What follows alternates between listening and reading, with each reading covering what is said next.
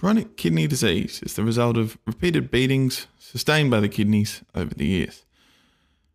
Hypertension and diabetes mellitus are the two most common contributors. The kidneys shrink as their functional nephrons die off, one after another. CKD eventually manifests as insufficiency of all the major functions of the kidney, such as fluid balance, waste excretion, acid-base homeostasis, and then its endocrine role.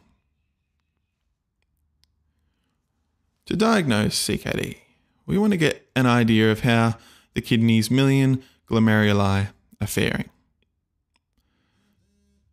To do this, we measure serum creatinine, which is a waste product the kidneys are supposed to get rid of, and put it into a calculator with the patient's height and gender.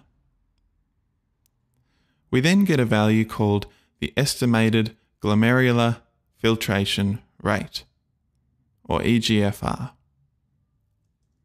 And the units for that are mils per minute per 1.73 meters squared.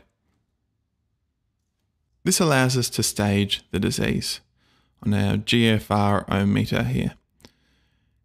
GFR from 120 to 60 can be normal, but is classed as CKD stage 1 or 2 if any of the following is present: albuminuria, hematuria, pathological abnormality of the kidneys, or structural abnormality of the kidneys. GFR 60 to 45 is stage 3A, 45 to 30, stage 3B, 30 to 15, stage 4, and below 15, it's classified as stage 5, which is also known as end-stage kidney disease. The rate that your glomeruli can filter, your GFR, decreases as you age. They say over the age of 40, your GFR decreases at a rate of 1 mil per minute per year. So imagine you're a 52-year-old single mother of 4. You get tested and your eGFR comes back at 50. You take repeat measurements over 3 months. And if they're all in the same ballpark, you know you've got CKD stage 3A. Why? Well, you're a smoker, you're a bit overweight, and it becomes apparent with some testing that you've had undiagnosed hypertension and type 2 diabetes attacking your kidneys for the last several years. And next step is to treat those underlying causes and reduce, as best we can, further progression of your CKD. Now let's think about the complications of CKD you may be in for.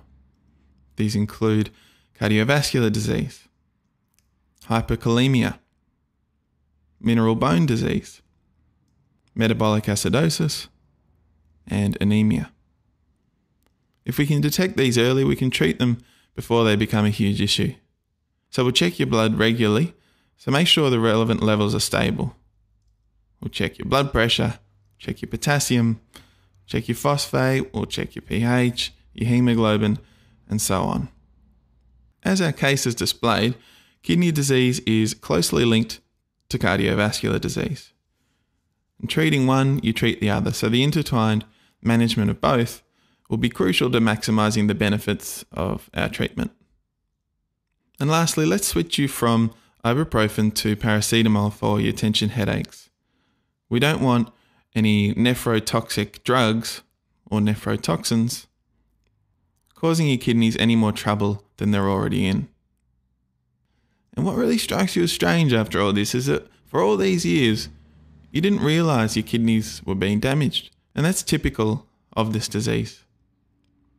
GFR can get as low as 15 mils per minute without you noticing any symptoms of CKD.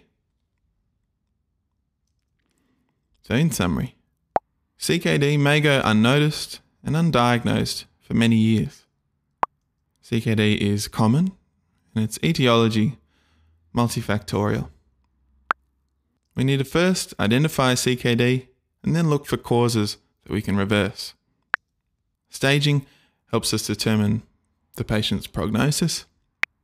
And lastly, CKD increases cardiovascular disease risk.